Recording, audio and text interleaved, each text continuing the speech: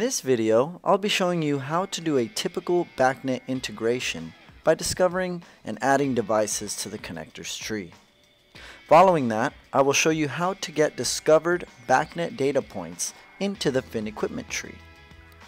First, in the Open project, click on the App Launcher button on the top left corner of the UI. Then, in the System Integrator App section, click on the DB Builder icon to launch the DB Builder. This opens the DB Builder app. In the tree sidebar, I have opened the Equip tree and the Connectors tree. There are other database record type trees, but I have chosen to only show the Equip and Connector trees. Under the Equip tree, I have already added a site and a floor. Shortly, I will also add some equipment in order to hold the data points from the BACnet devices. Under the Connectors tree, there are BACnet and Haystack connector types. Other connector types could be enabled, but we will only be using BACnet in this exercise. Expanding the BACnet connector tree, there is a Discover node. Click on Discover. There are Discover settings that allow you to filter and manage the way that you discover BACnet devices. I will leave all those in their default settings and click on the Discover button. Upon Discover, Fin issues a standard BACnet Who Is message and listens for other devices to send back their I am responses. And those that do get listed as discovered devices in the top pane. This particular Discover found 15 VAVs and 3 AHUs. Any of the discovered devices can be brought into the project database under the connectors list by selecting them and either clicking the Add button or by drag and drop method. I will shift-click all of the devices and drag and drop them into the Added Devices pane on the bottom half of the Discovered view. Now we can see all of the newly added devices in the bottom Added Devices pane, as well as under the BACnet Connectors tree on the left. Now, when I click on the BACnet tree itself, I can see a list of all the devices that have been added, as well as their addressing scheme and available communication details.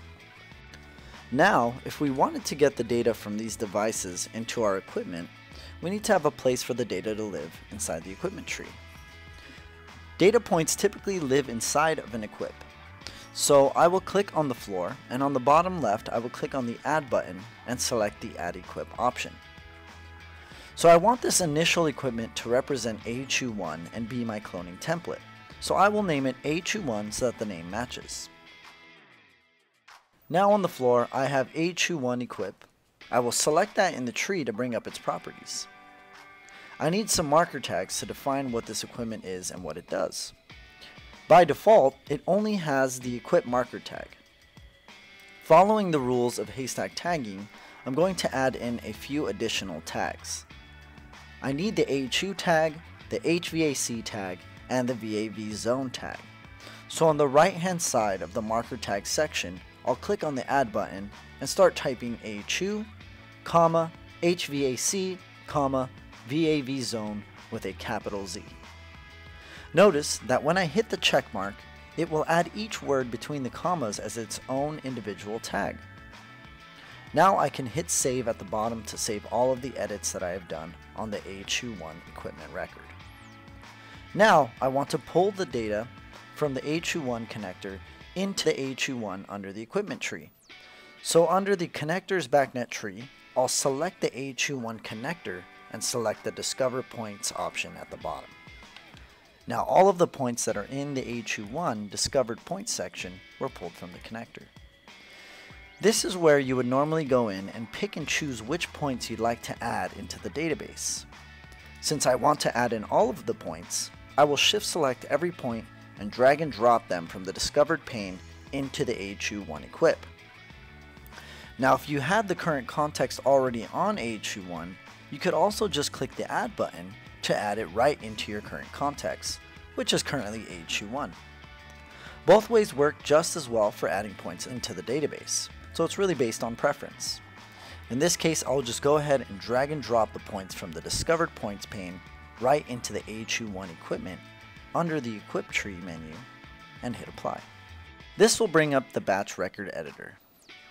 As you can see in this tool, there are 3 columns: The column on the left shows all of the points in this particular library record. In the middle column are all of the points we've just added to the AHU1 from the connectors. And on the right-hand column are all of the points that have been matched between the library column and the DB record column in the middle. The purpose of this tool is to allow the software to automatically match and add tags using the library record points as the models for how the points in the database should be tagged. If the points in the database can be matched to the points in the library, either by complete name or if the name of the DB point is contained in the library, the software will automatically match up the points so that the user doesn't have to. None of these points matched with the library points, but they could still be manually matched. If I could find in the library the point that is the model for the point that is in the database, I can manually select and match those points. For instance, let's say we wanted to match our RAT point to a return air temp point in the library. First, I would find return air temp in the library list. I could select the library point and then select the add button for the RAT point, which would then add them to the matched column. Now I could also use a filter where I could do return, so all of the points in the library that have return in them will show. So if I had a return fan, I could match that up manually. I could also do discharge, and now in Haystack there's no such thing as a supply air, so in this case I would match my supply airflow to the discharge airflow from my library and match it up. I could also get the discharge air temp and match that with my supply air temp. Discharge fan and match that with the supply fan. And I could continue to match them manually one at a time in such that if I hit apply now, it would rename the points based on the names I have in the library if I leave this set to yes. If I wanted to, I could also replace the marker tags and I could also replace the history tags. And that is what I normally want to do when using this tool. But in this case, I want to show you another method of using this tool by having a library custom made that's based on the way I expect the points to be brought in from this particular controller. So I'm going to cancel this function, leaving the points to be the same way they came in by default. But then I will select AHU1. Using the Tools menu, Create Batch Records, I can upload or import a saved record from before. Choose a file, and here is my fin4spin resources library and my fin4spin points library. Having chosen that library, making sure it is a point library, and clicking on upload. Now I've brought in a custom library to deal with the points the way I expected to see them from a specific piece of equipment. Now I can go here from AHU1 Essentials to the Site AHU1 tab and select the Open Record Library option on the bottom, which brings up the Batch Record Editor tool from earlier. Except notice this time, all of the points got matched automatically based on their name being contained within the name in the library. Now there are two record libraries, and if I select just the fin4spin points library, you'll see a very short list of predefined records here. All of the records match, so all I have to do is hit apply, and the records will get updated with their new names and tags. As you can see, if we select one of our points here, it has all the unique tags brought in by the library. So using the batch record editor, I was able to tag all of my points automatically with one quick click of a button. Now I can make this the current context, show points for it by clicking this icon here, which brings up a grid for my AHU1 and even allows me to view the data live. So that is one way you can bring in the database points onto a single piece of equipment. Now, using the clone tool, I can tell the software that connector AHU2 and AHU3 is the same as AHU1, and I would like to bring in those data points in as well. So by clicking on the BACnet node under the connectors tree, I can select AHU2 and AHU3 and then bring up my clone menu by clicking on the clone option towards the bottom. Since AHU1 is my current context in the navigation menu, the clone feature automatically grabs the AHU1 as our template, and then it also automatically grabs the predominant connector in that equipment, which is the AHU1, as our base URL. So once we hit create, it will use our template and base URL to clone to AHU2 and AHU3 based on those exact settings. When I refresh the floor, now you'll see that I have an HU2 and an HU3 as well. All of the points have been renamed and they are all live.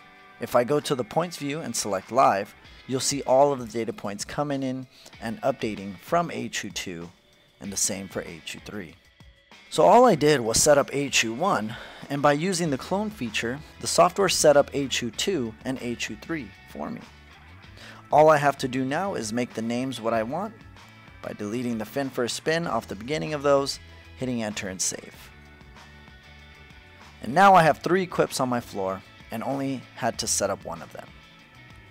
And that is how you do a BACnet integration with live data into equips and with all the haystack tagging included. Thanks for watching.